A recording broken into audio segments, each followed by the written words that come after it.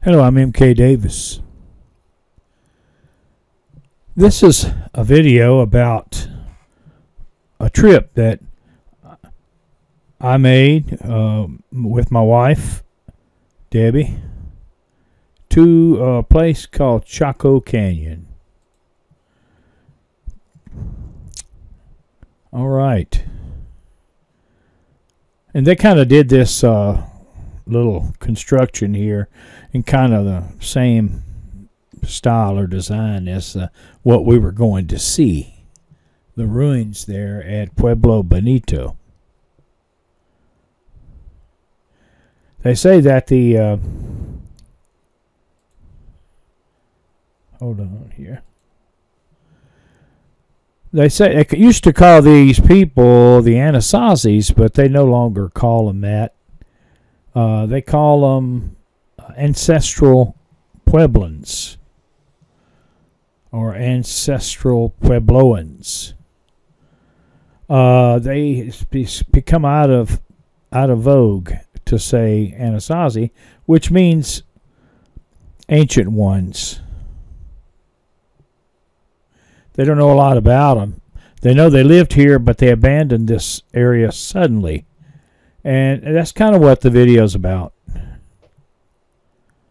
Some of my reflections on that particular thing.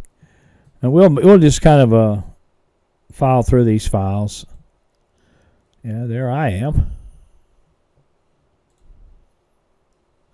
A few years ago.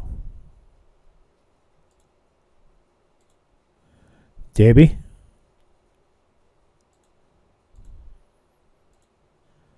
And Pueblo Bonito.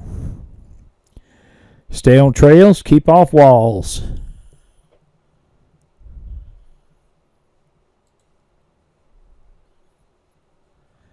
Down in excuse me, down in this little canyon, there's a creek, and the creek provided water for irrigation, and they did very well agricultural wise, and so they had these big sprawling, quite unbelievable apartment complexes or buildings. You see, at one time they were really large. Some were up to 5 stories high.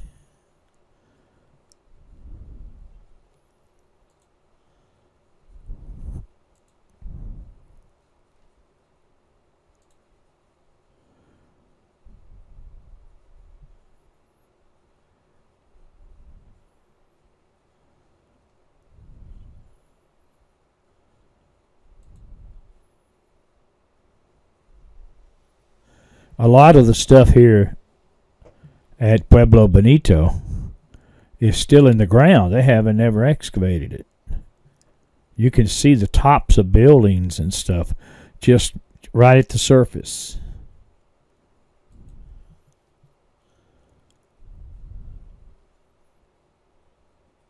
You see where they fill this in? It used to be a doorway, and they filled it in. And that's another puzzle. We'll get to it later.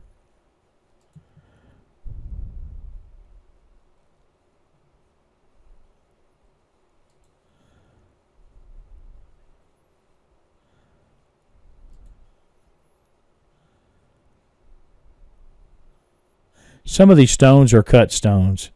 You see that they're made into the rectangle bricks. Just I guess chiseled out and smoothed out and made into a building block where they could keep things level. And how they did that, it's just, I don't know. They were masters at it.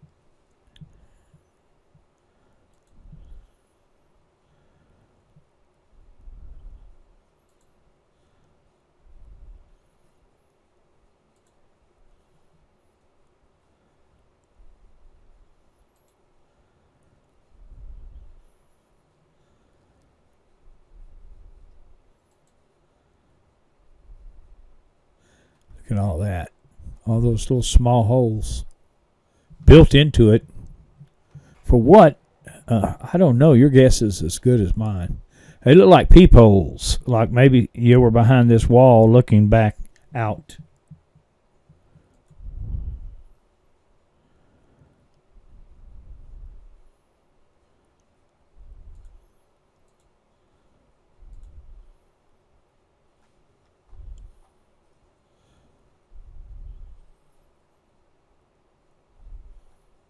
Some of these walls had plaster on them at one time.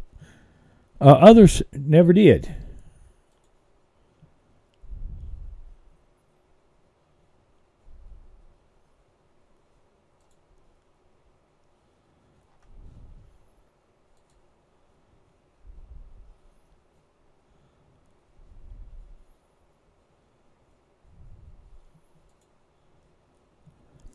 On the way out, on the way in rather, the road was so bumpy with stone, just embedded in the road, that there were car parts laying in the ditch where it shook these parts off of cars and vehicles, and it was just one of the roughest roads I believe I've ever been on.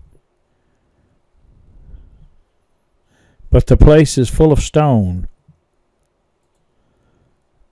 and they put it to good use.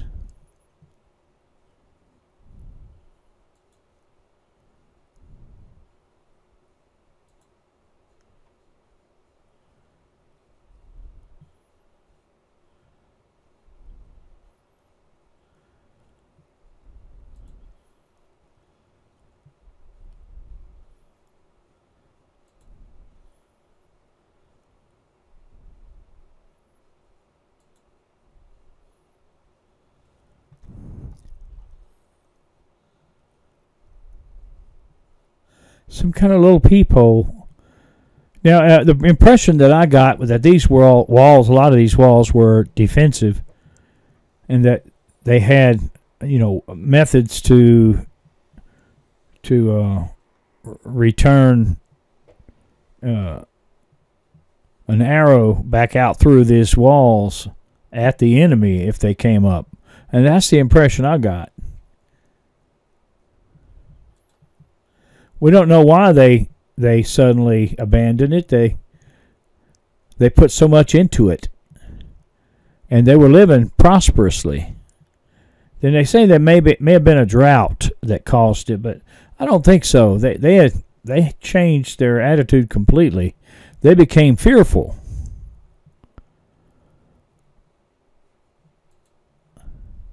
See the wood that's left, all these years. They just abandoned this place. It's hard to believe. They went to the hills, went to the more mountainous regions, and fortified these overhangs and cliffs.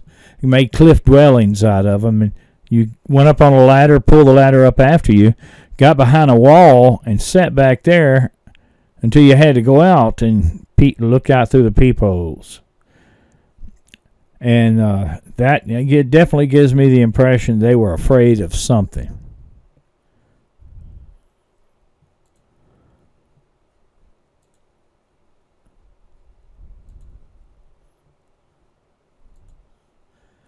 There you go. See the log? Old piece of timber. And they had to go a good ways to get big timber like that. And then had to, haul it back. It was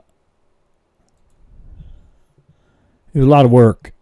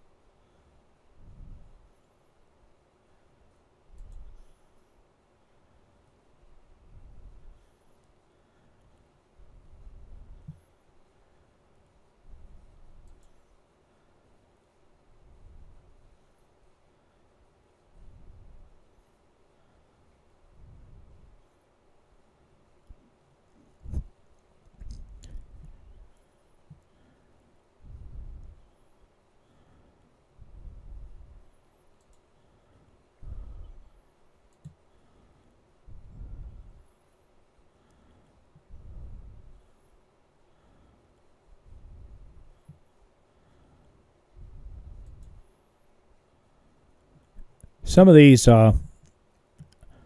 openings in the like windows are in the corners of the construction. Really hard thing to do. And they go straight across and come out the inside corner.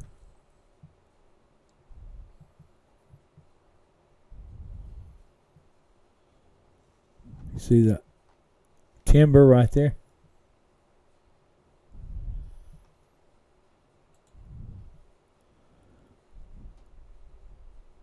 Kind of dark up in there.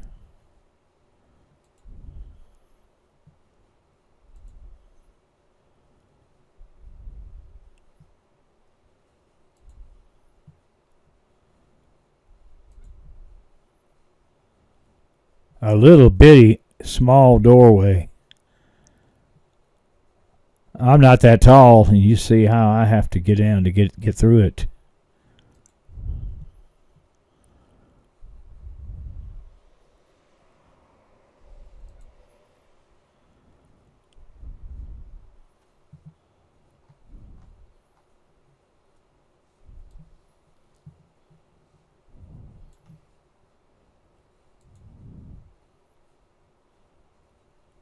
Debbie, she'd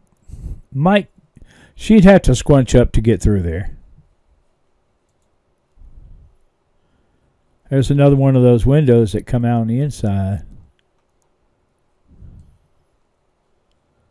Right there in the corner. There's the 90-degree. Makes you wonder about that.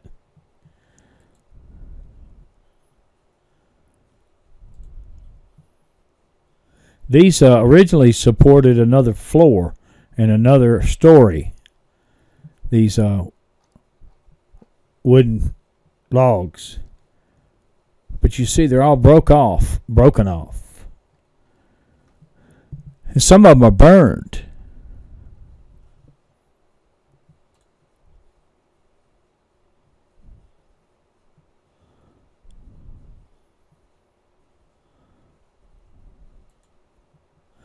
That's what they call a matate. They get a rock that you hold in your hand that fits this little trough here, and they grind up seeds in it.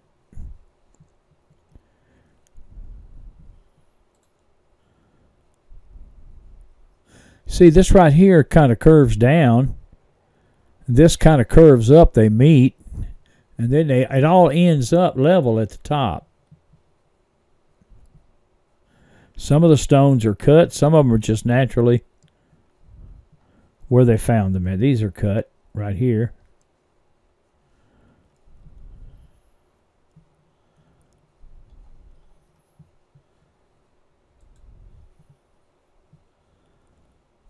There's repair work. You can see repair work right above this, right up here. It's different.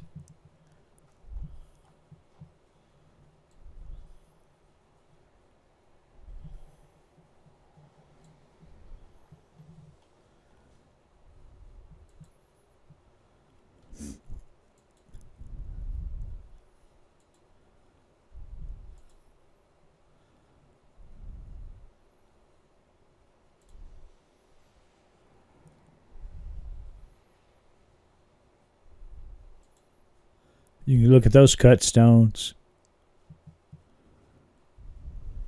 Some of the bark's still on this tree right here. Look at that. How old is that?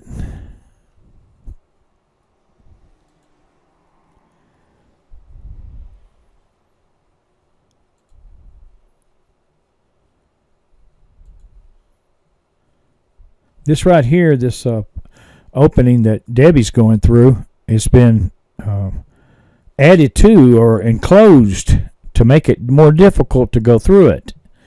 And these are the kind of things that make me wonder, why would they make the doorways smaller so that it would be harder for a larger person to come through? And they couldn't come through two at a time, that's for sure.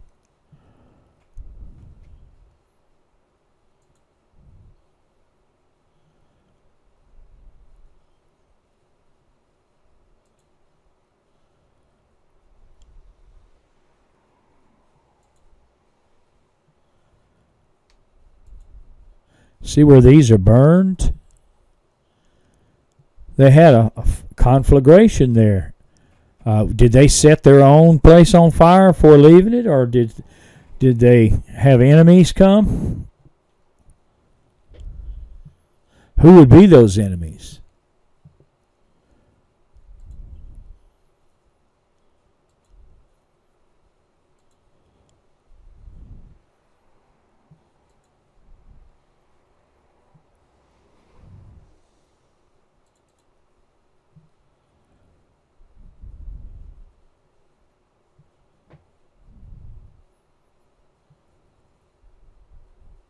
All right. You see where they fill this one in.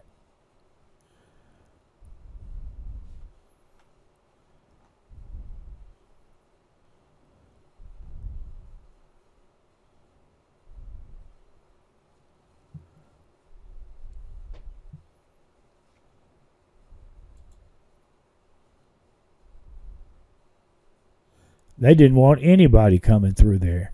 And it was hastily done with using mud as a mortar. Here's some more burned logs. Plaster.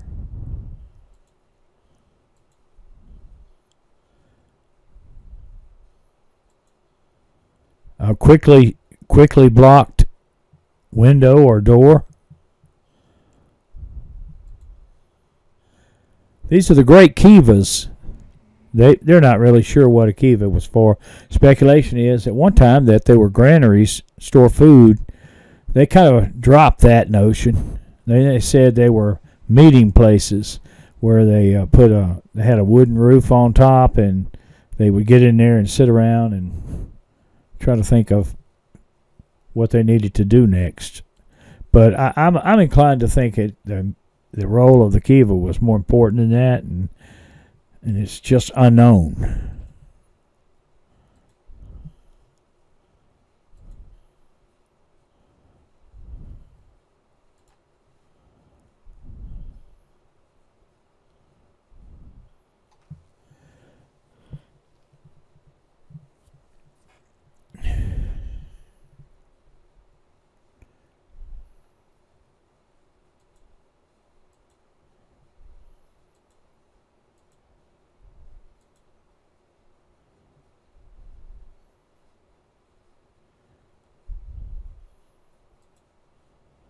This right here it's in the shape of what they call a tau. It's the letter T. And that motif is found in ruins throughout the Southwest. My understanding is it's symbolic of the Southern Cross, a constellation of stars, and the idea was that these are the stars that bring water seasonally. That's why it leads me to believe that these kivas, this is not an entryway or exit, it's something else. And these kivas are related to that.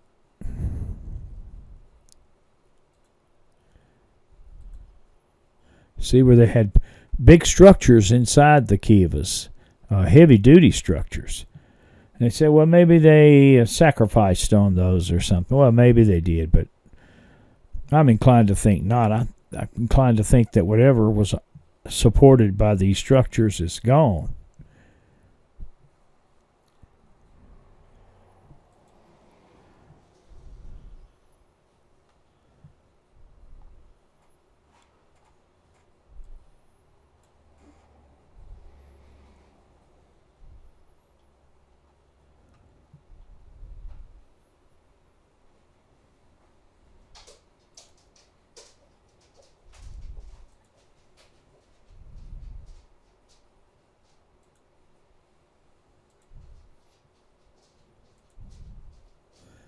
You see how this log is kind of incorporated into the wall of the kiva and at an angle with this flat end and a grade back against the grain.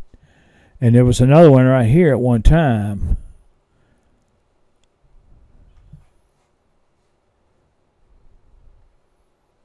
whatever was contained in this kiva, this log had something to do with.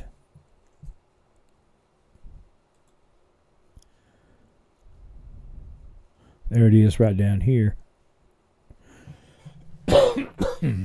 Excuse me. See where this one was filled in right here? No one comes that way.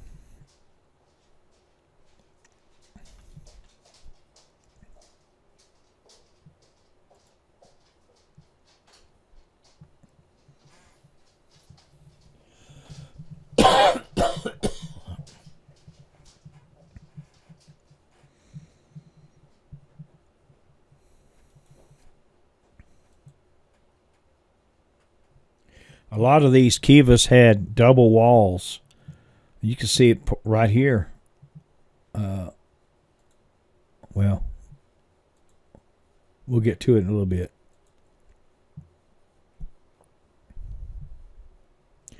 There were kivas that were unexcavated that you could just see the very top row of brick or stone. The rest was down in the ground, filled in.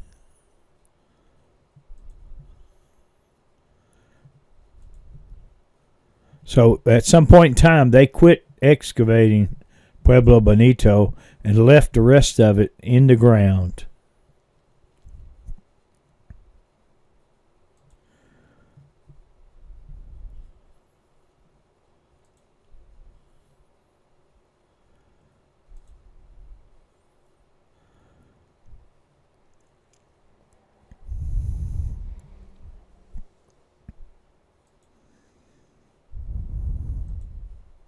This right here, you see a cable holds the wall up.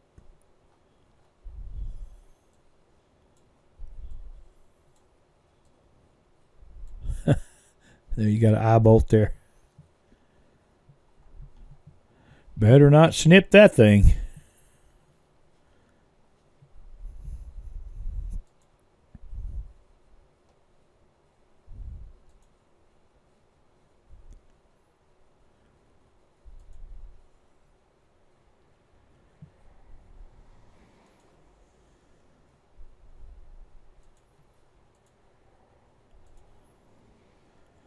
Oh, look behind me there. That was filled in at one time.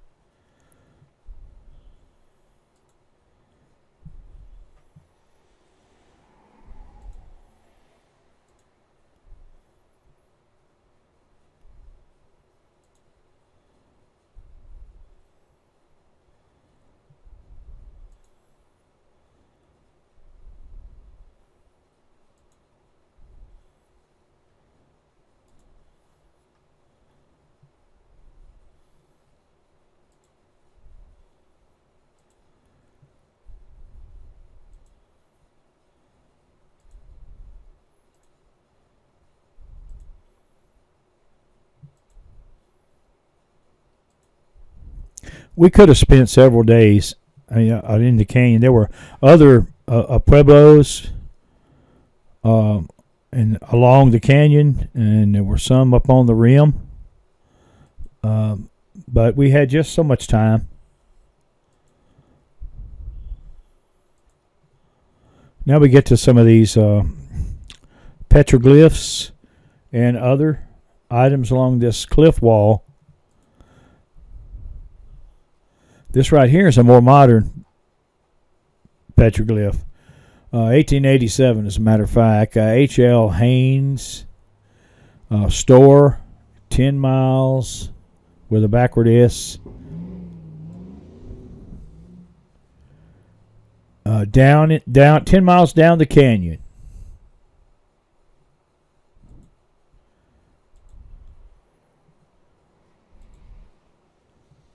But there's no shortage of Indian petroglyphs, if indeed that's what the Anasazi or ancestral Puebloans were. Don't really know. Now this right here has got one of those sine waves, and it's got a figure, and then the sine waves got an arrow pointing up. Typically, the sine wave, when it goes from, up, down, or up, rather than horizontal, it usually means one of the creative forces of God as applied to man.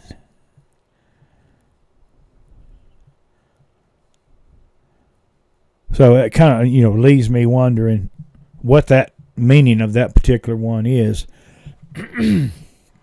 But I think we're going to get a little more into it here shortly.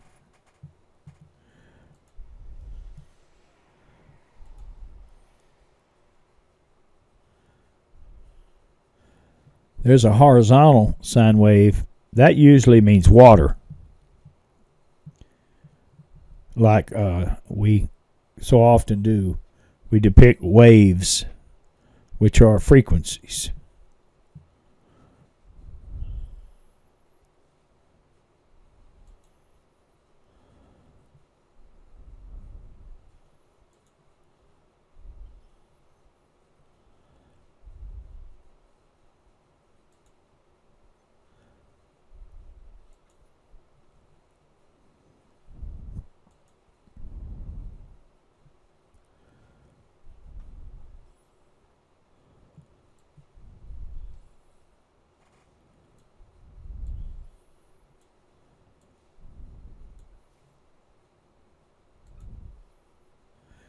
This right here is a spiral. They call spiral. I'm having a hard time clearing my throat. If a spiral opened to the right, it means to go. If it opens to the left, it means to come. So this spiral means it's part of some communication there where they say go this way or that way. It looks like the most of the original is long gone, and this right here is pretty worn out. That sandstone over time will deteriorate or wear.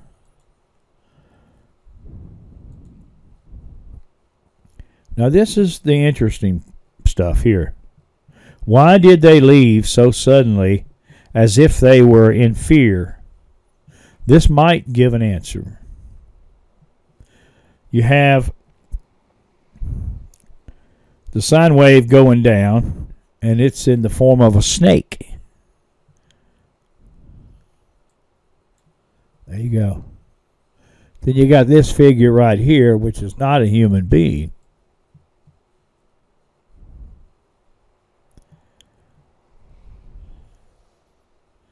In cultures all around the earth, the snake is prominent. Even in the Bible. In Egypt, they had a snake called Seta, and it was responsible for both benevolence and malevolence.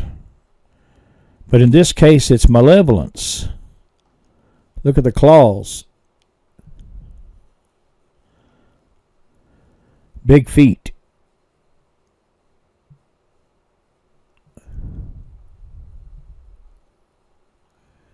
Could this be why they had to leave, and why they were so afraid when they were here that they reduced the size of their doorways and stuff so that anything large could not get through, or could not get through two at a time?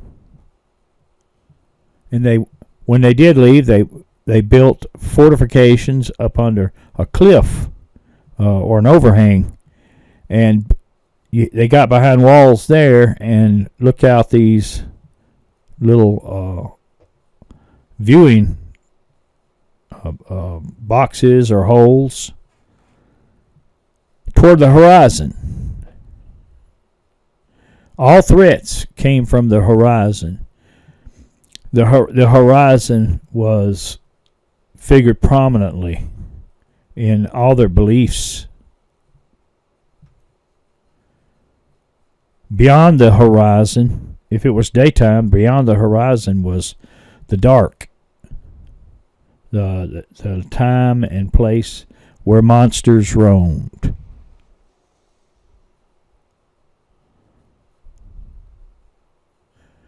Maybe they were myths, and maybe they weren't.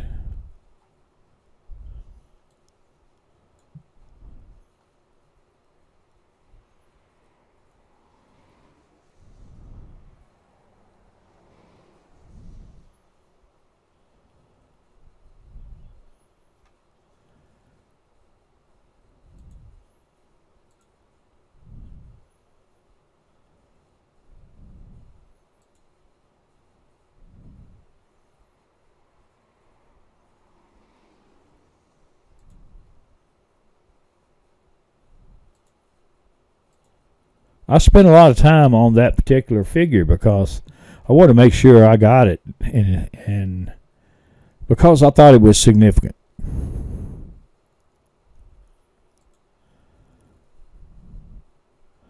You know, all these different plate wear patterns that they did. They say they were sharpening stuff on it. I don't know if that's the case. I don't know what they were doing. People always have an answer, but it's not always right. Yeah, drill these holes back in that stone. Some of them went quite deep.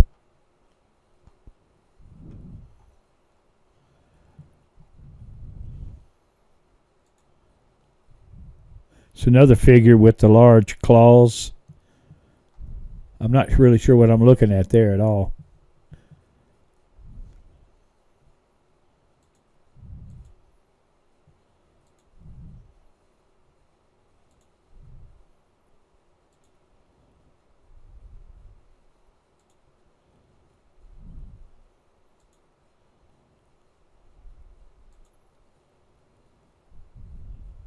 Some more spirals that they open to the left. That means to come.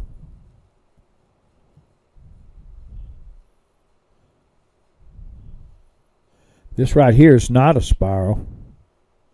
It's concentric rings, and that's the symbol for the Almighty God Himself. Maybe it could mean something like come to God or something like that.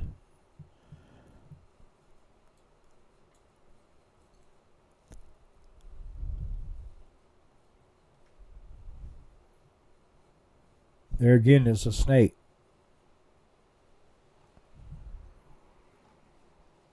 That's the head.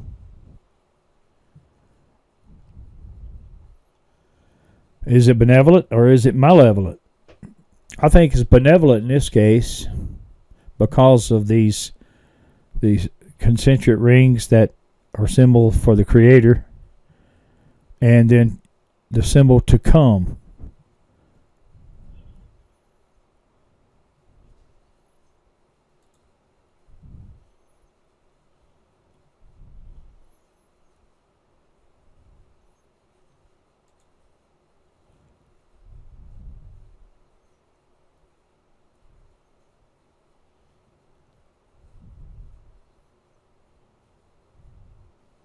I think that opens to the right, I believe.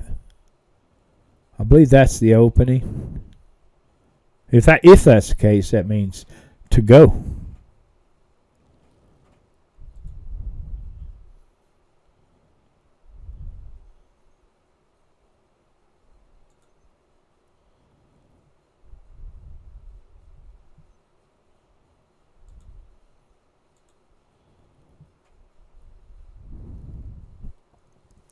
I'm confused by these. I don't know what they are.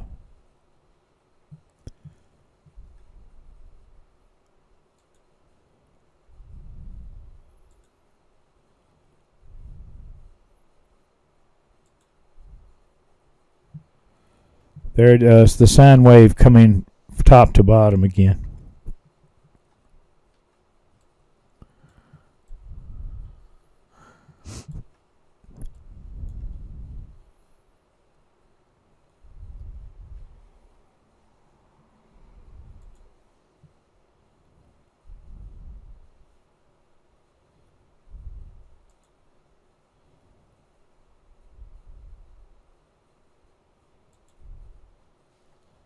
These right here look amazingly like Mayans. Or if you were Egyptian, it would be like the letter H. And they would symbolize the entrance to a room.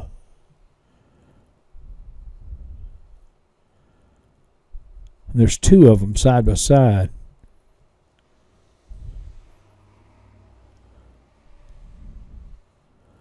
To go.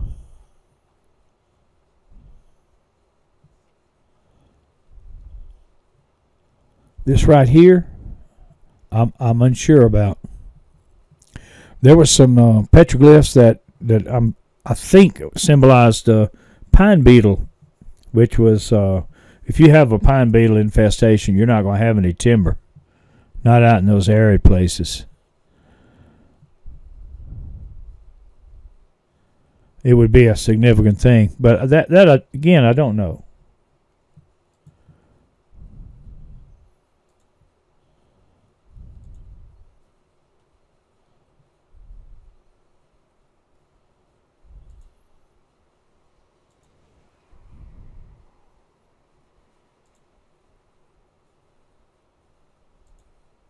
Here's some older ruins that have not been excavated, still embedded in the ground.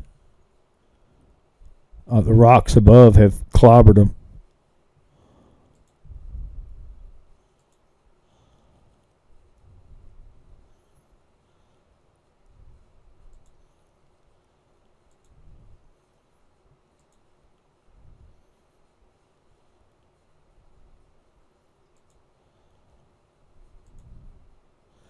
Matate with some pottery that people have picked up and set back down there.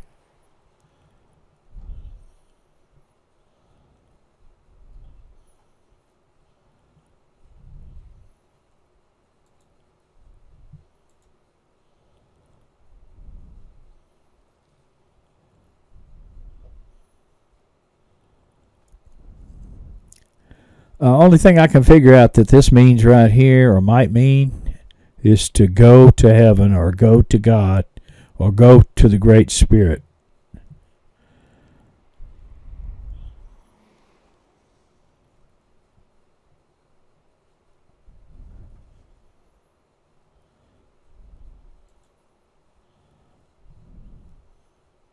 Here's a spiral.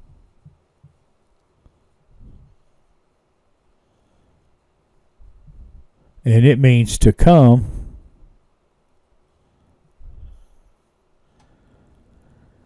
And this is God's creative force as applied to man. And there's your man figure.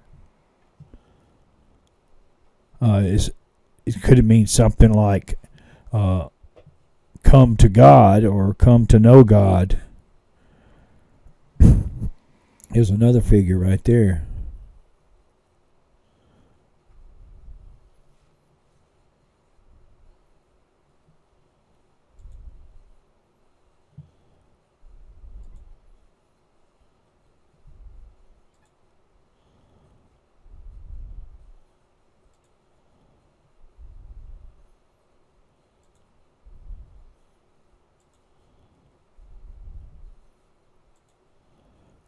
Wow, that's some old grass there.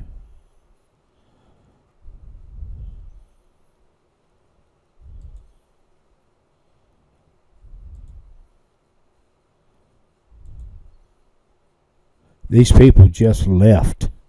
See, they had a cross, and where they intersected, they drilled a hole.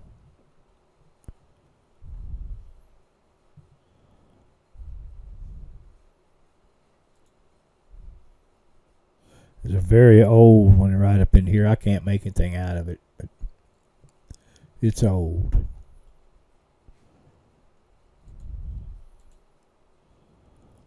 There's another sine wave going top to bottom.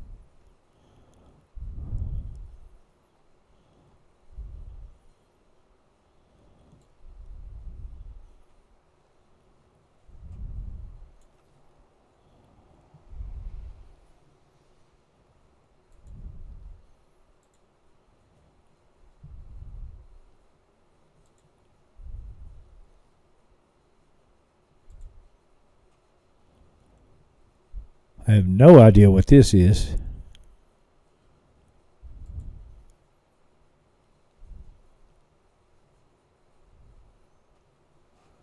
I think for some reason I am out. Hold on here.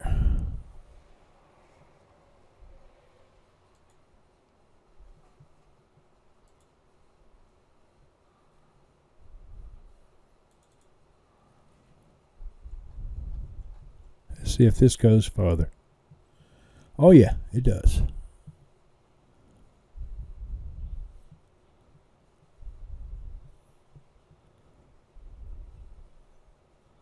Let me see if I can find the spot. Oh, it's got to go back.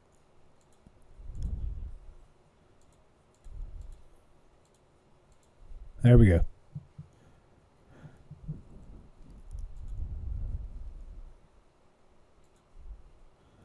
And they say that's sharpening things, but I don't know about that. There's some kind of a deer. A standing deer in a petroglyph means first man, and it's called a key. And it reminds me of the Sumerians, whose words for heaven was an, A-N, and the word for earth was K-I, ki, and you put them together and you get Anki, one of their gods. Heaven and earth, that's namings. So, you know, when you see a standing deer, they're not talking about a deer. They're talking about the very first man.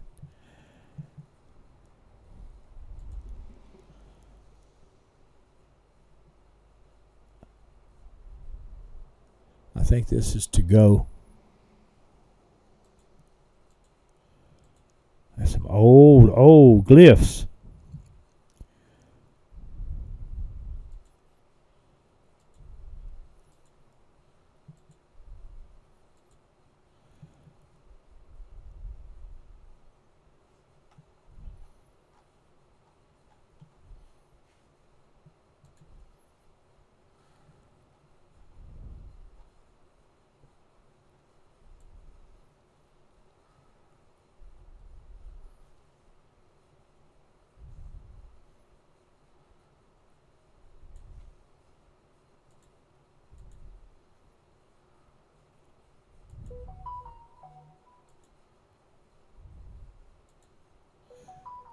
Now this right here, it looks like a kiva, one of those kivas that we looked at earlier, with a pyramid in it. I'm not really sure if this dates to the same time as some of the others. It looks fresher, but it is Pex, and that's how they did it. This might tell you something about the kivas. I don't know what they had in there on those big structures.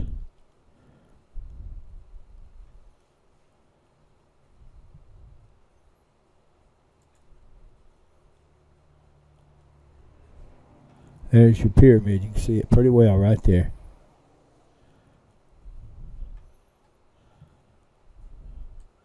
Inside of that kiva.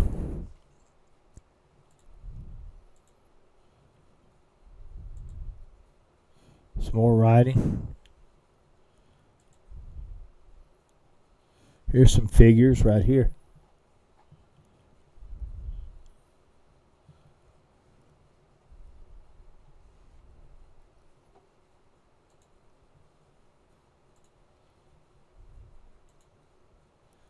A very, very beautifully done horse. See, with the mane and everything. They know about when horses were introduced, so they know about how old this is for sure.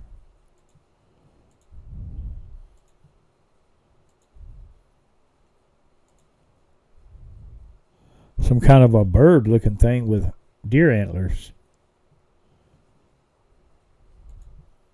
These are symbolic writing, is what it is. It's writing with symbols. Not that much different from hieroglyphs in Egypt or anything else. The Mayas, Aztecs.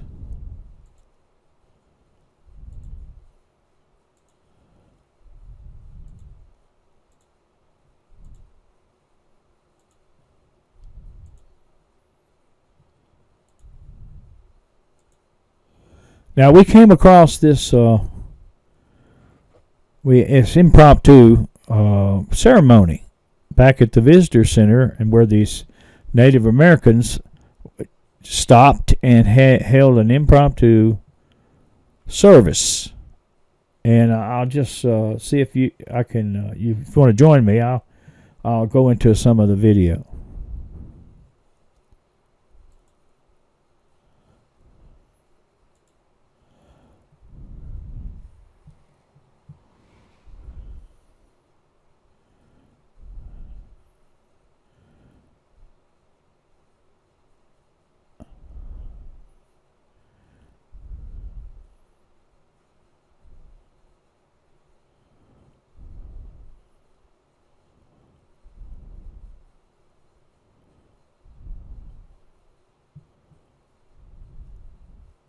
Wow.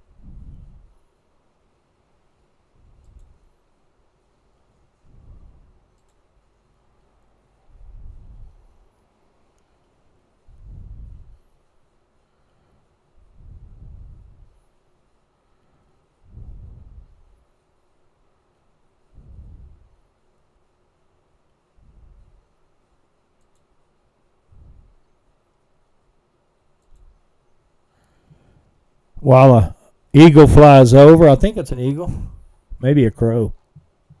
That's a crow, but he's a big one. A raven. Our crows around here aren't that big.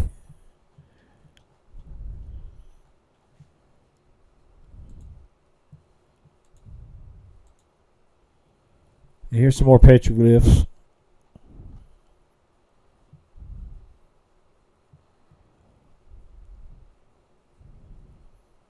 All these animals down here on the earth, and this sort of symbolizes, and I think, man's dominion over the animals.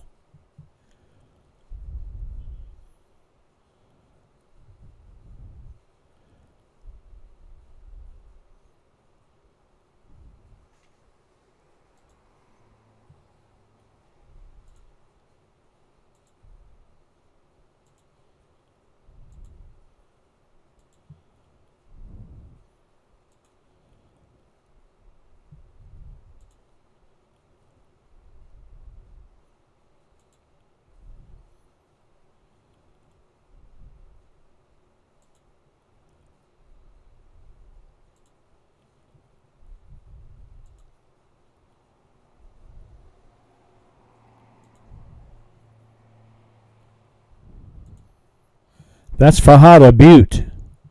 It's a pretty famous place. It's got a lot of stuff up there too, but I don't think people going up there had caused a lot of it to deteriorate, and I don't think they let you go up there anymore. But there again, what you're looking at is the sacred place of that culture way back when. And the horizon was almost everything. That the daytime disappeared over the horizon and plunged all the people into darkness. There was a time of monsters and nightmares. And then it cycles back. And you look for your enemy. you look back toward the horizon, and the Egyptians, Horus the falcon, he flew back and forth along the horizon, and that's where the word horizon comes from, Horus.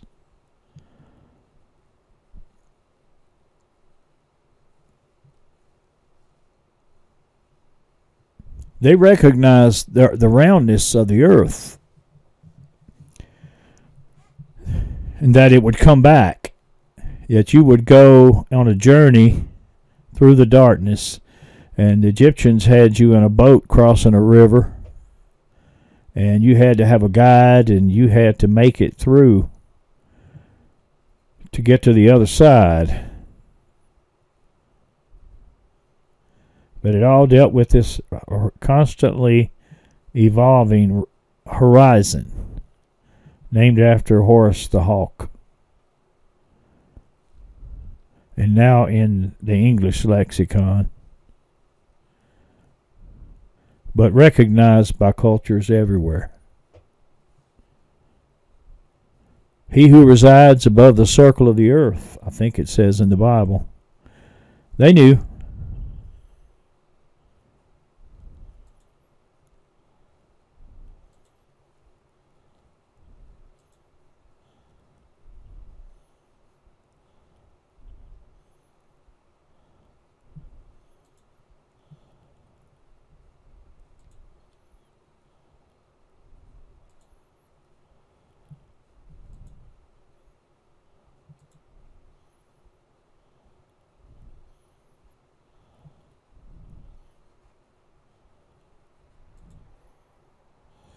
Great picture there. We had memories that we'll always cherish from that trip. And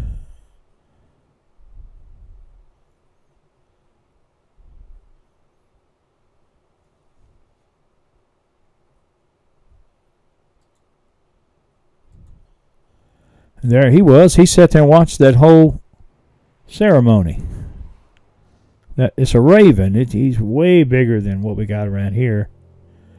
We got crows, and they're not a small bird, but this is pretty good size.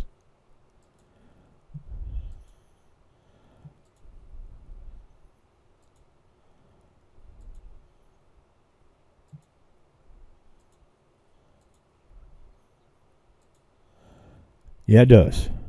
Some of it's restored. You see the restored part. It's got an actual drain. This is restored right here. It don't look quite like what the ancestral Puebloans did.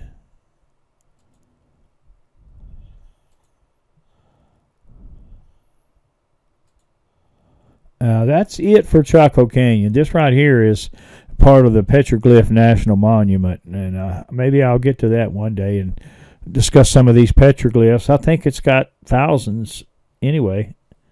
One of the largest collection of petroglyphs in one spot. It's outside of Albuquerque on the Rio Grande River.